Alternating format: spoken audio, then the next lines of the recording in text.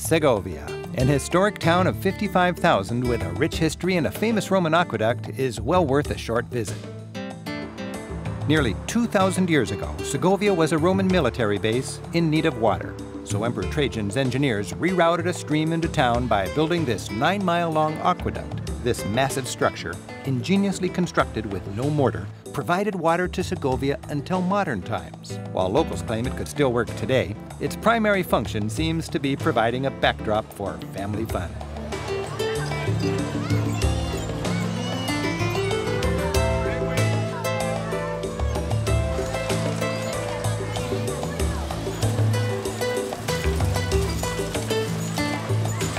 Segovia's main pedestrian drag is clogged with people enjoying a festive spring day out. While Romanesque churches and statues honoring 16th century local heroes are ignored, kids get plenty of attention.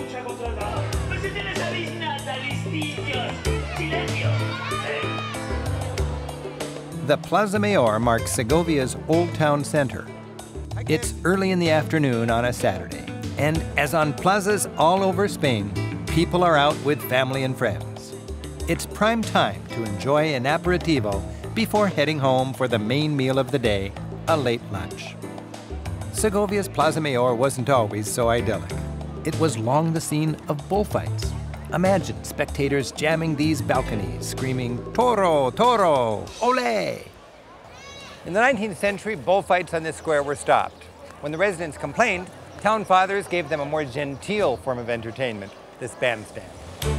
The town's cathedral stands high above its main square.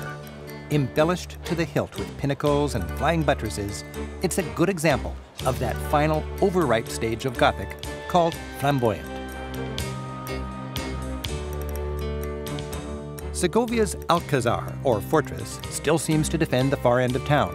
Once the king's summer retreat and palace, it burned down and was rebuilt. Like so many castle rebuilds in the Romantic 19th century, it's a fanciful exaggeration, barely resembling the original.